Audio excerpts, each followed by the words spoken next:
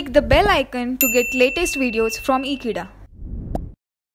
Hello friends, in the previous lecture we have discussed about that is how we can extract a pure metal by electrometallurgical process. And now in this topic we are going to talk about the thermodynamic principles in metallurgy.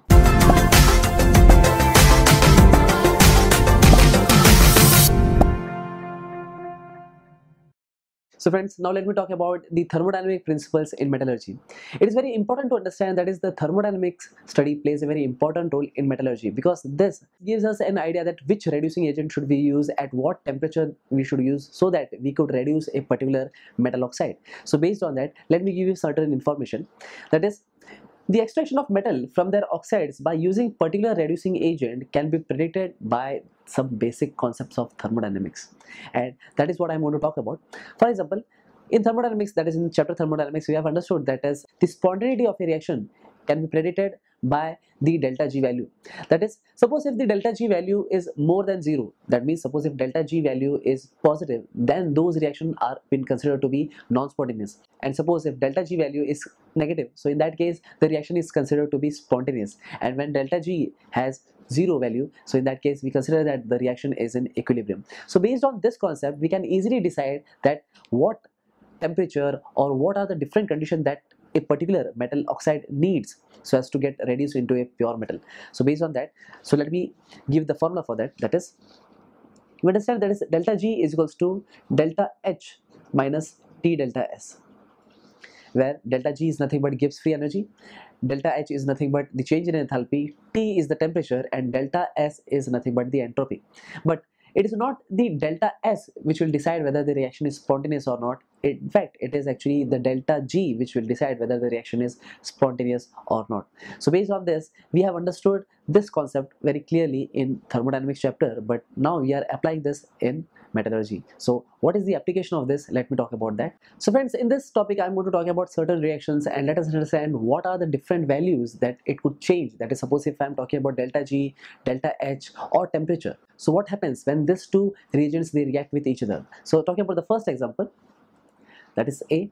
Whenever a metal is combined with oxygen molecule, so in this case the product that has been formed is 2 moles of metal oxide. So in this case I have to balance the reaction, so therefore 2 moles of metal, suppose if it is reacted with the oxygen molecule, and it will produce that is 2 moles of MO. So in this case basically we have to also consider the physical state, and in this case the metal is of solid, oxygen is a gaseous molecule, and even this metal oxide is basically a solid substance.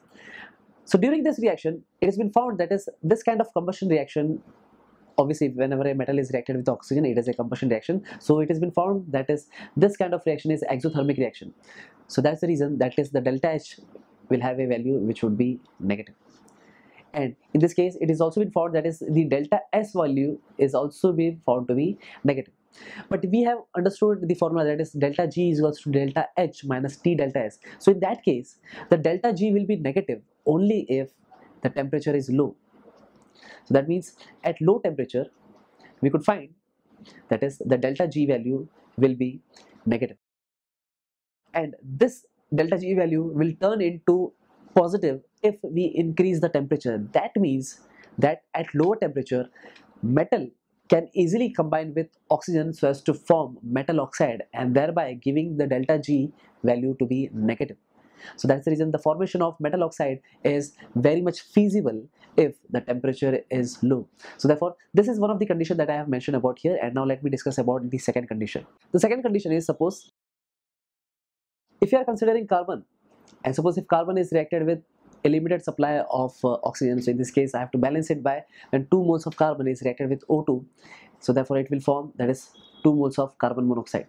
So in this case let me elaborate those physical states. So in this case carbon is of solid phase, oxygen is of gaseous phase, and in this case carbon monoxide which is also of gaseous phase.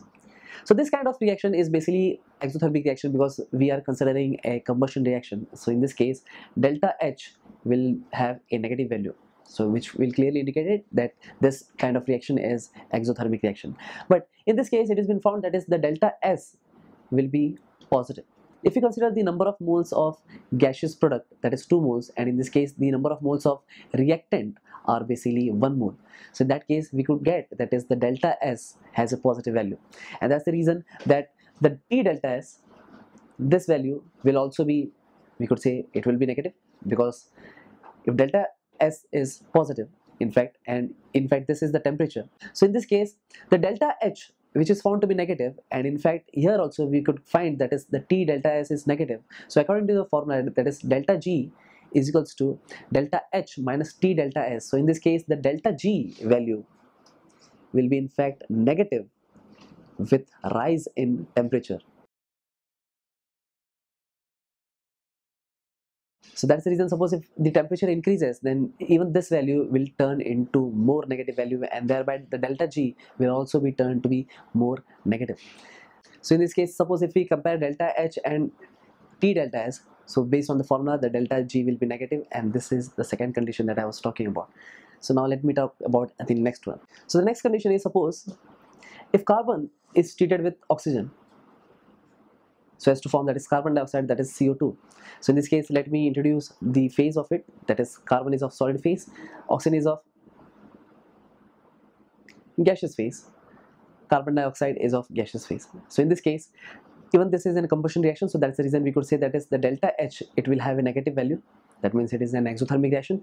But if you talk about the number of moles of the gaseous product and the number of moles of the reactant, so it has been found to be the same, and that's the reason that the delta S is approximately, we could say, 0.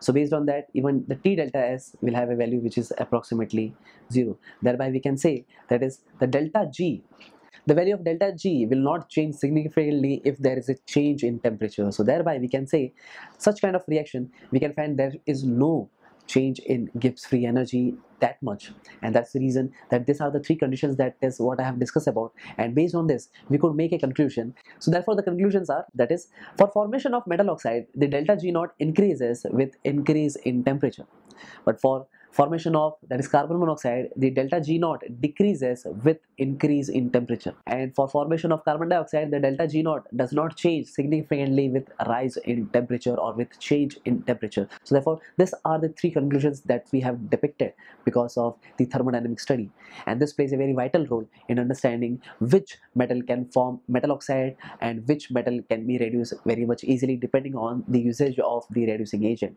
So that's it, this is what I want to discuss about. Thank you friends for watching this video. I hope you have understood this topic very clearly, and I hope I'll meet you next time. Till then, don't forget to subscribe Ekeeda channel. Thank you so much.